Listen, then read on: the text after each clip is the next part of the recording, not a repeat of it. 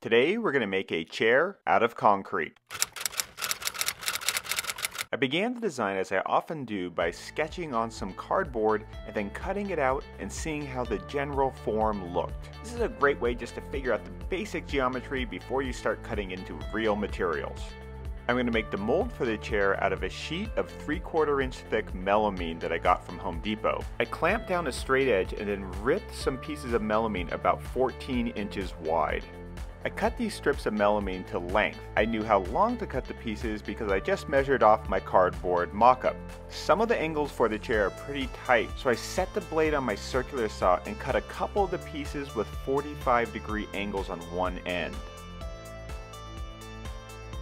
I'm also going to need a base for the mold, so I cut another piece of melamine just a little bit bigger than the chair itself. Now if I made this chair solid, it would weigh about 400 pounds. So I measured in 2 inches from the outside edges and then cut those pieces out. These smaller inner pieces I'm going to use as the template for cutting a whole bunch of insulation foam that I had left over from the container house. This foam insulation will serve as an inner core that will reduce the weight of the chair.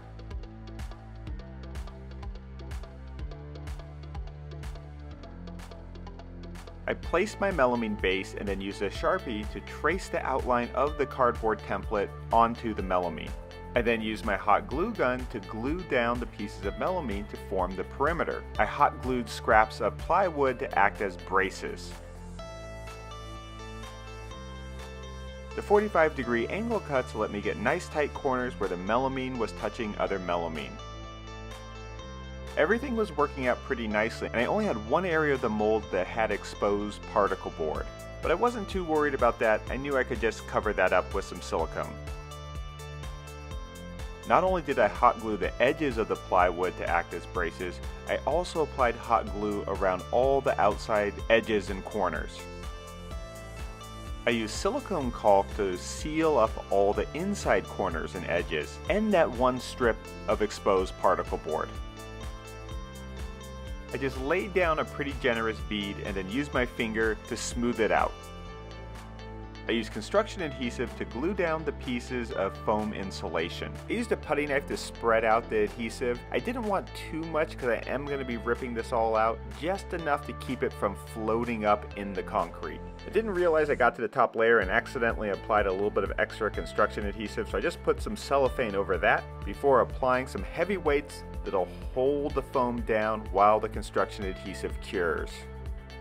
While the adhesive was curing, I cut some short pieces of 3/8 inch rebar to reinforce the chair. I wired these pieces together beforehand so that everything would be ready once I started mixing the concrete.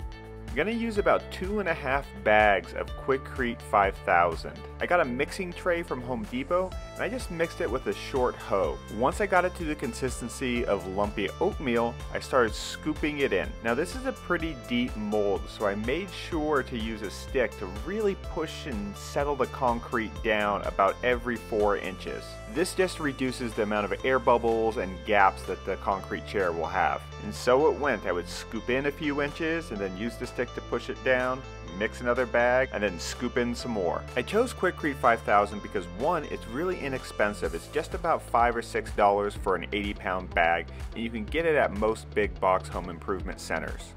And two, because typical concrete only has a compressive strength of about 3,000 psi, whereas Quikrete 5000 has a compressive strength of 5,000 pounds per square inch. If you want to learn more about the concrete products that I use, go to quikrete.com. Once I got about 2 inches from the top of the mold, I got the rebar and pressed it into the wet concrete.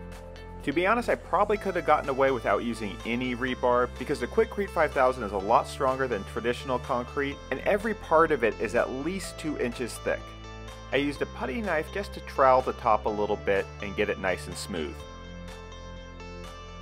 I let the concrete cure for 2 days and then just used a hammer to knock out the braces. I cut away the hot glue and then just peeled off the melamine. The melamine is undamaged, so you could use it to make another chair. You would just have to scrape off the hot glue and wipe it down a little bit, and then it would be good to go. I tilted up the chair and then started cutting and pulling out the pieces of foam. A pry bar and a box cutter came in handy for doing this, and I made sure to be careful and not chip the concrete.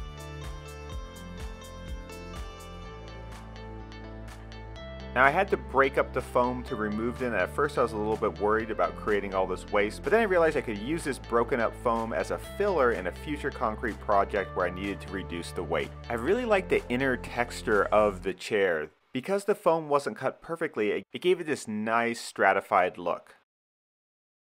The chair weighs about 210 pounds, so it's not the easiest thing to move around, but the geometry suits me well and it's no less comfortable than a wooden chair. This chair is going outside at the container house, which is great because it gets really windy there, and this is one piece of outdoor furniture you don't have to worry about getting blown away. Thanks for watching. Be sure to check out some of our other concrete projects and don't forget to subscribe to this channel if you haven't already.